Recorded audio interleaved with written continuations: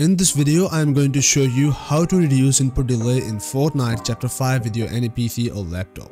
So guys, in the very first step, we are going to disable the keyboard filter key settings from our Windows settings. So for that, open up your Windows settings and search for filter keys and go for use filter key to ignore brief or repeated keystrokes. Open up the settings and guys, turn off all the settings from here, and this will help you to getting the fast repeat rate in Fortnite. Now in the next step, you need to download Fortnite Input Lag Chapter 5 pack on your PC, and you can guys get it from my Discord server. Simply join my Discord server from the link in the description. After that, go for this download tab, and from there you can download this pack on your PC.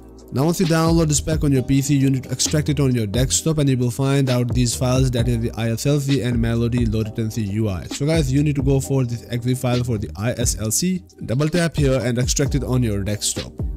After that, here you will find out this folder. So open up this folder. Inside you will find that intelligent standby list cleaner ISLC file. So double tap and open up this file.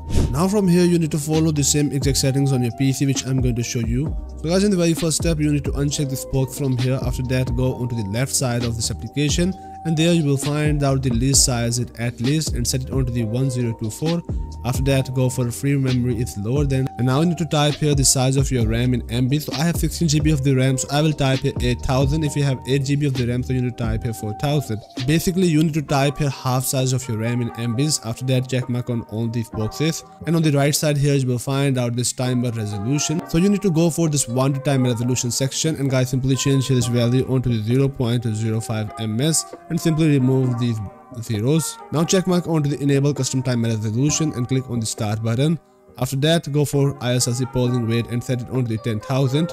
And now simply minimize this application in your background, and this will keep running in your background whenever you turn on your PC.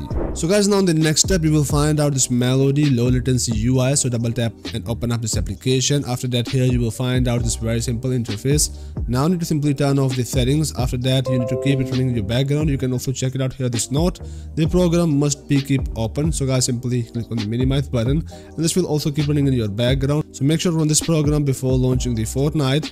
After applying the settings, now you can enjoy the lowest possible input delay in Fortnite after watching the short video. I hope so you love the video. Please make sure to drop a like, subscribe to my channel. Until the next video, peace out.